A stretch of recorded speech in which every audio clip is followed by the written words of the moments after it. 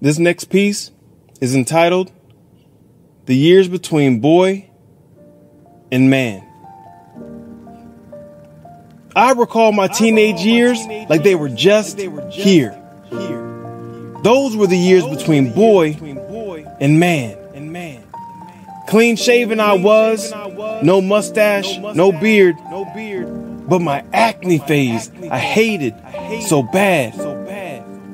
I learned about life, I learned about love, I learned about God. I did.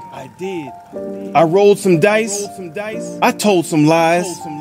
My first kiss happened slow, then I hid. Numerous girls I chased, lots of sports I played. The thrill of competition was my rush. The oppositions I faced erased fear and rode faith. As a teen, to be courageous was enough. I learned my personality. I built and established my character. Something I think is priceless as an adult. Adulting is maturing. Maturing is manhood. If I never reach my potential, it's my fault. The years between boy and man.